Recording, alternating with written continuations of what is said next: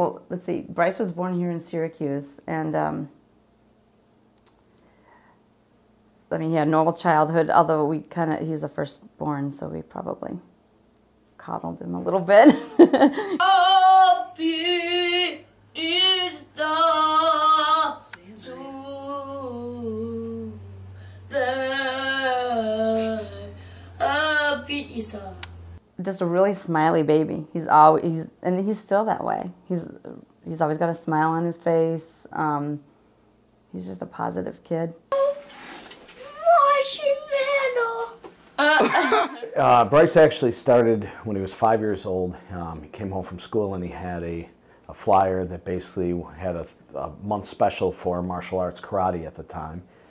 Brought it home, wanted to get involved, and I kind of, rolled my eyes and thought, here we go. Kapakata! Showboy! Yes!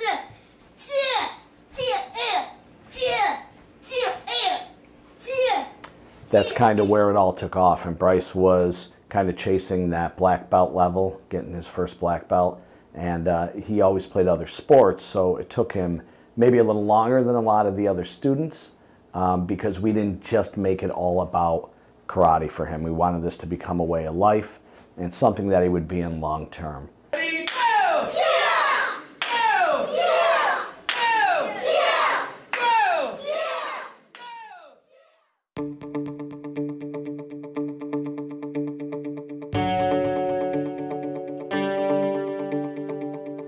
Bryce Mills, 15 years old, from Liverpool, New York.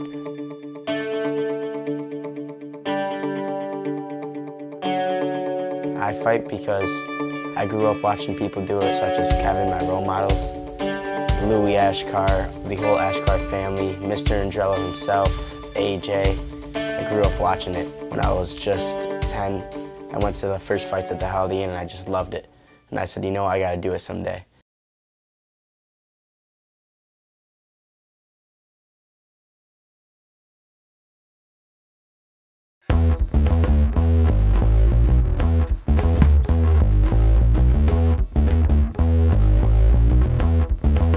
There's nobody in the ring that I know is going to have as good a conditioning as me. That's because of all the work I'm putting in at Kyle's. Kyle Bice, Dylan Bice, they both train me, and I know I work harder than anybody, so that's why my conditioning's so good. Come up, corset, squeeze, come right back down. Notice how I'm not coming all the way down. The bench is in my way. That's okay, because I want to see you burn. He just met Kyle a little over a year and a half ago, but they've grown very close. He takes care of all his conditioning, his nutrition, his eating, so he's been fortunate to have him.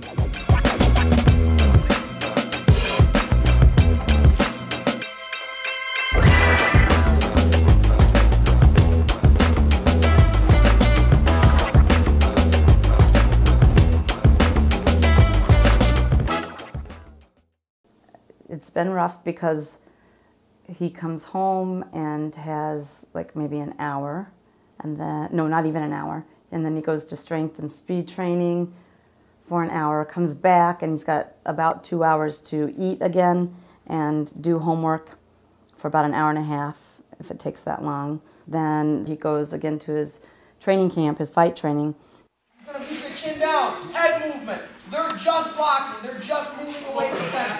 So if I have Bryce here and I'm working him, his hands are just up, he's not countering, he's just moving.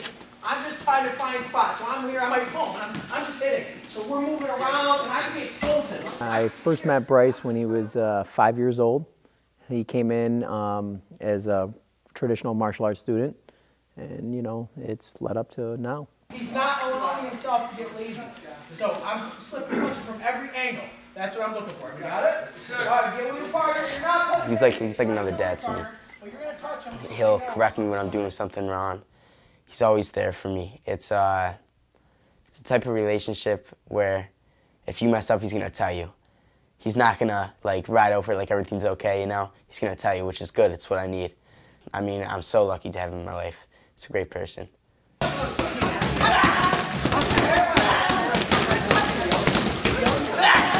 Bryce has a very unique style. I think some people call him real aggressive, which he is, but he can transition between speed and power. moving in and out. He can fight going backwards and forward. He prefers to go forward. But if you were to overall kind of summarize it, I would say he's definitely a forward, aggressive, high output, energized fighter.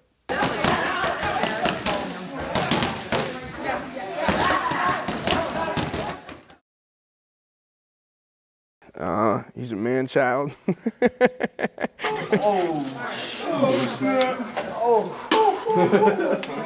Put socks on. Bryce really honestly is one of those people that if he wants to do something, he's just got to stick to it. And no matter what it is, whether it's fighting or it's a different sport or, I mean, business-wise for that matter, if he wants to do it, he'll do it. I miss my 1994 shoes. From 94? 94 Olympics or something. AJ's like a big brother to me. AJ's like one of my good friends, and I've got so much more skill implanted in my game through AJ. We spent so many days hitting the pads, boxing, getting the mechanics down, and we still are. So AJ's like a big brother. He's a great guy too.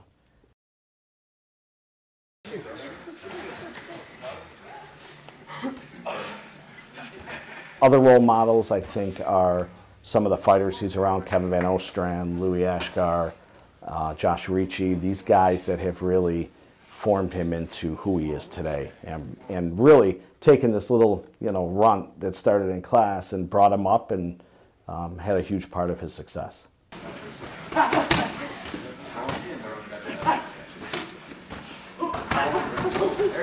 Kevin is another big brother to me. He's kind of like, I'm on the same lines of AJ. Kevin I look up to as a role model as well. I mean, in kickboxing, he has one of the best styles I've ever seen in my life. He can be one of the best fighters ever, and I just look up to him. I want to mimic his style and just pick a few parts out of his game just so I can implant it into mine and take it in.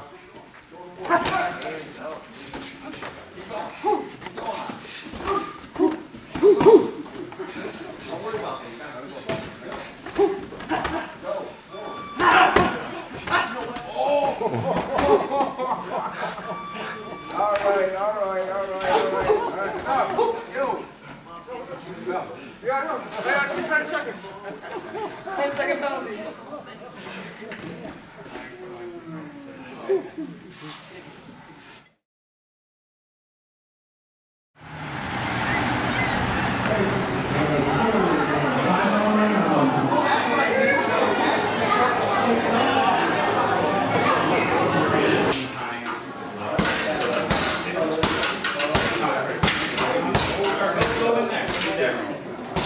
Racks and stuff. There might be some on the racks. Thank you. All right, check out. You missed it? I would never miss. Huh? I know. You didn't even feel it? On a fight day, it's kind of funny because I joke around with people on Bryce's team and in his camp.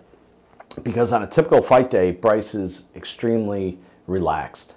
And I'll often grab him and say, hey, you got to fight in a few hours. And he just said, yeah, I'm good.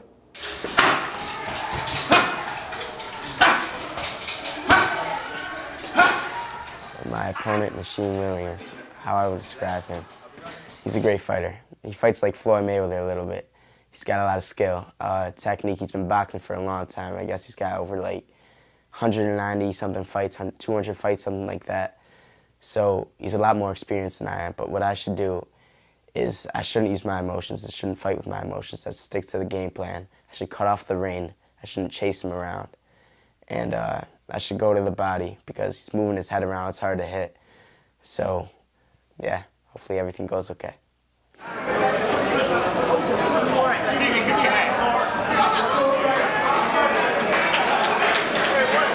Sometimes I don't like it because if the guy is really big or something, I think he's gonna get put in the hospital. But then again, once he starts fighting, I'm fine with it because usually he just wins. It's very hard to watch. And I'm a nurse, so I know the medical side of what can happen with head injury, so that makes it more scary for me. But when your son has a passion for something, I had no choice but to support it. So. Keep your hands up. No way out of. Bring it straight forward. You go.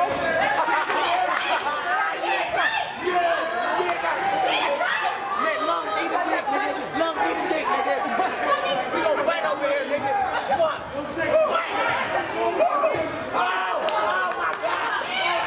We'll be out at times and somebody will come up to him, and I don't even know if they know his real name at times, but they say, "Hey, are you the golden boy?"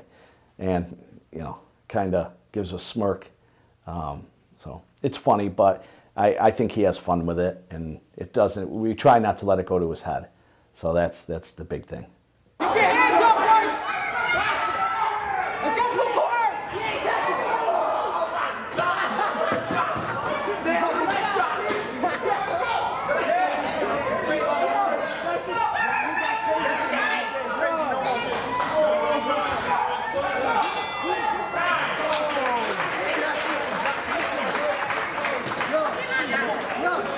He doesn't really have an ego.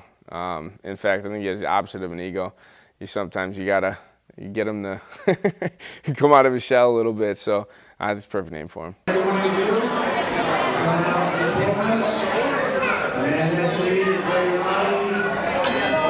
that pressure, blue corner.